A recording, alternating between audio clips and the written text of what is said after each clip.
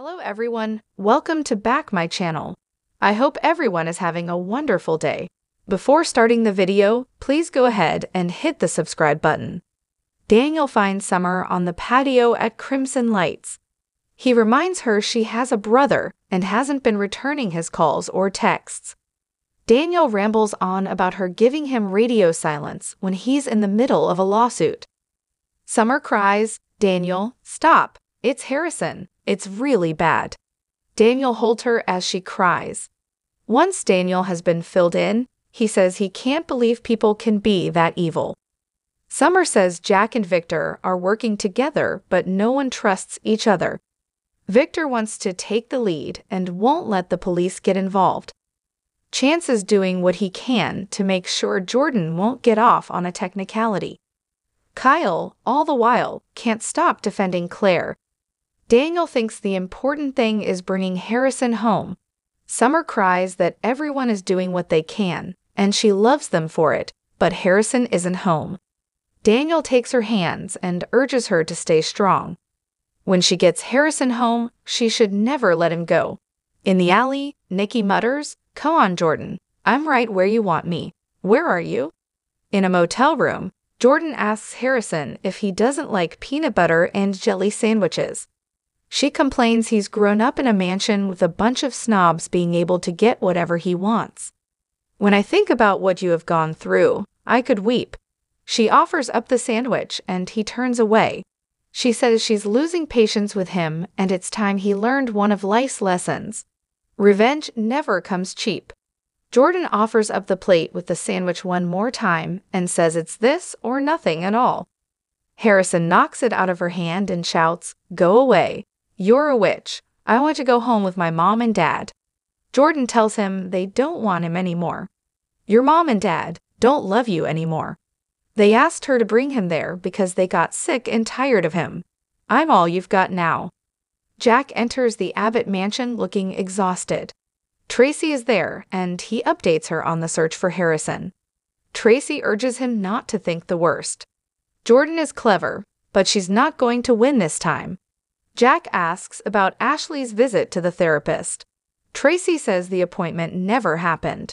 She explains they only got as far as the waiting room. Ashley was anxious and jittery on the way there, and when they arrived, a sense of calm came over her. She took her hand and said, "Taking control of my well-being feels right." Ashley went to the restroom at the doctor's office and she never came back. She eventually got a text saying she was having second thoughts and had to leave. Ashley promised to meet her back at the house or she didn't. Tracy can't keep up with the mood changes and the way she talks. The longer she doesn't get treatment, Jack says, "I know, the longer it will take for her to get well again." In the jazz lounge, Ashley sidles up to the bar and orders a tequila with a teeny, weeny slice of lime in a southern accent. She downs the shot of tequila and her phone starts ringing. She purrs that whatever Jack Abbott wants will have to wait. She winks at the bartender, "Hit me again, handsome." At the Abbott mansion, Jack leaves Ashley a voicemail to call him or Tracy. "We understand it's hard. Sometimes you get nervous. We just don't want you to have another blackout." He disconnects and asks Tracy if they should force her into a program. Tracy gawps, "What? You're talking about committing our sister. My God, has it come to that?" Jack says it kills him to even think about it, but they've had a lot of false starts. If they can't get her to a doctor, what choice do they have? "We don't even know where she is." Tracy knows, and it terrifies her, but she acknowledged she has a problem. Jack argues if forcing the issue is the answer, how do they not do it? Tracy fumes that there has to be another way. Jack asks her to give him an alternative. Tracy thinks maybe it's the idea of sitting down with a stranger that scares her. What if they can get her psychologist friend in Paris to come to Genoa City? Jack thinks it could work, but first they have to find Ashley and get her home.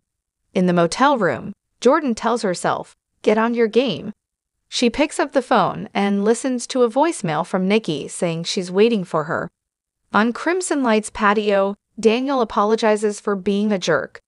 Summer assures him he had no way of knowing what was going on. Today, she needed her brother. Daniel asks if their mother knows. Summer says she does. Daniel offers to run interference with her. Summer says, believe it or not, she's actually been pretty good. She's being supportive. It's been a relief. I needed it. Daniel wonders if she's finally changed. He asks what he can do to help. Summer says she's a mess. If you could just keep me company for a while. Daniel assures her he's not going anywhere.